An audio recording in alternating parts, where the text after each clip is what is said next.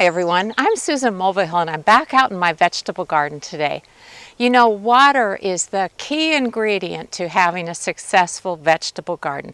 If those plants do not get enough water, they are going to struggle and they're not going to produce well. So that is the topic of today's video. I've been getting a lot of requests from folks about our watering system because we use a drip irrigation system. And you know, I can't say enough good things about drip irrigation. That's because it puts water right down at the soil surface so that the plant's roots can get to it. If you use overhead watering, and I realize sometimes that's the only option you have, but it can be very wasteful because the water is up in the air, it evaporates, it hits pathways and sidewalks, and those are areas that don't need any water at all. So I really love drip irrigation and wanted to talk to you about that today. We haven't always had a drip irrigation system, so I wanted to explain the brief history of watering in our garden so you understand the progression we went through. At first, we had a very simple setup, if you can even call it that. We had an overhead sprinkler, no timer, and we had to remember to turn it on and turn it off. As a result, our garden really struggled. So then my husband put in an underground water line to the garden. He got a sprinkler timer, and we connected that to some soaker hoses. Suddenly, the garden started doing better. Aha! Unfortunately, the problem with soaker hoses is that those little weep holes that the water comes out through can get plugged with minerals, especially if you live somewhere like I do where there's minerals in the water. And so every so often we'd notice a garden bed was struggling, and we would have to poke new holes in the soaker hose and then they would do better. But that was a real problem. And of course we used very cheap soaker hoses from a home center, and so they didn't last very long.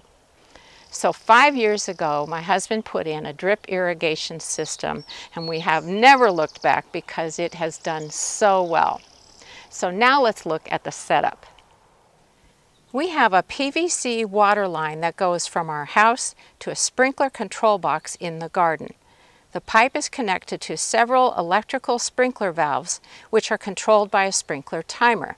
From each valve, a 1-inch distribution pipe delivers water to our 2 zones in the garden.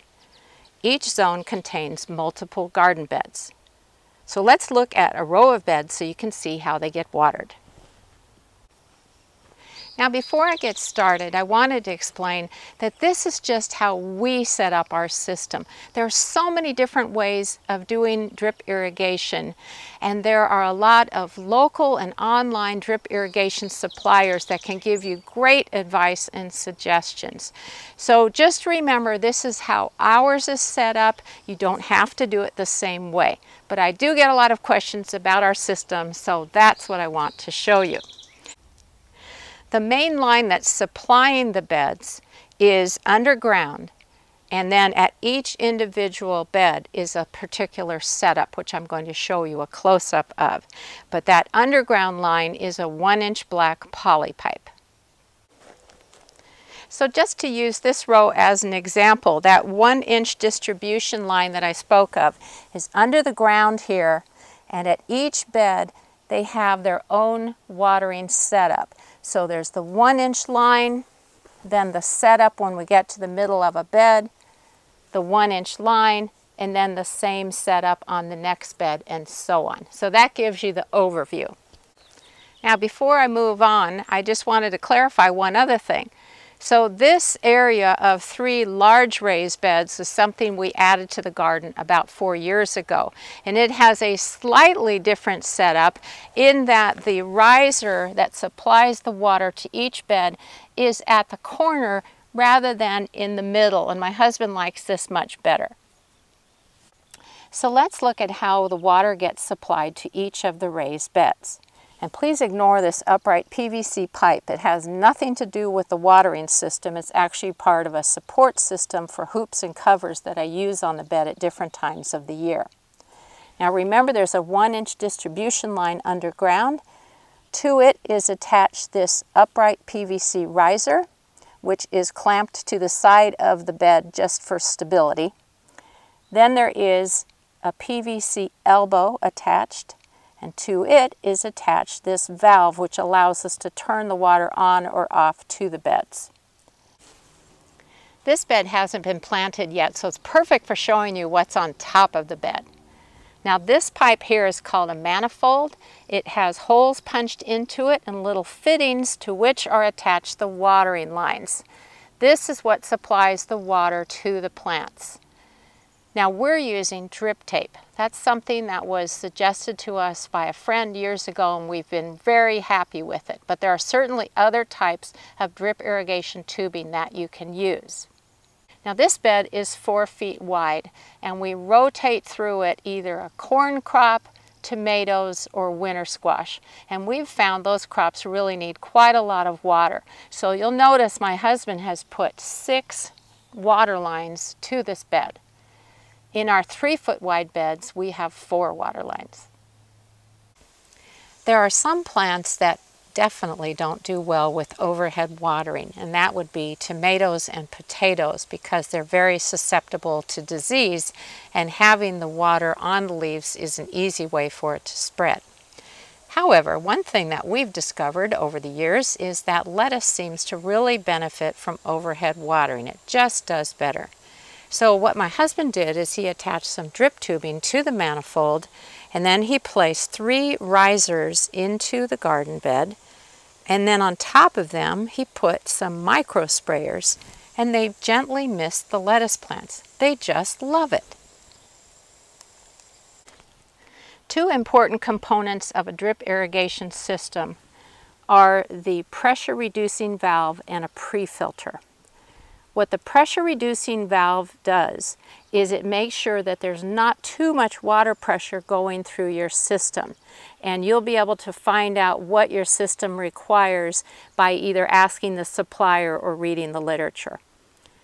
The pre-filter filters out silt and other types of small debris before it hits your watering system. And the way it works is you can just drain it off every so often to make sure that nothing is clogging your lines. So when is the best time to water? Well, early morning is ideal. That's because there will be a minimal amount of evaporation, and also if the plant's leaves should get wet, it gives them a chance to dry off very quickly as the temperatures start warming up. One of the things that I think can be really challenging is knowing how long to water your plants, especially if you put in a new system. But the best way to do it is to water them for the same amount of time over the course of a few days, maybe let's say 15 minutes or 20 minutes. And then keeping an eye on the plants, especially at the peak of the day when it's at its hottest, and throughout the day to see if they look like they're wilting. If they are, you need to be watering them a little bit more. But you won't stick with the same amount of watering time for the entire growing season, because as our temperatures really start heating up, those plants are going to need more water. So be very observant and respond to them. If you see any kind of struggling on the plant's parts, increase the amount of time that you water them. Now, a lot of folks ask me, well, what do you do with your watering setup during the winter months? Because, of course, we're in Zone 5 climate and we get very cold, harsh winters. Well, actually, what my husband does in the fall when he's blowing out the rest of our sprinkler system, he opens up all of the valves on the raised beds. He uses an air compressor and he blows the water out of those lines. So that way he can leave everything in place and not have to worry about any lines freezing. I hope you found this video interesting and helpful. You know, drip irrigation is not quite as scary and complicated as it might seem. On my website, susansinthegarden.com, starting on June 24th, I will have a blog post that is for my June 24th garden column and also has this video embedded in it. And within that blog post, I will have some interesting and useful information along with some links that I think you'll find helpful. So be sure to check that out. In the meantime, happy gardening!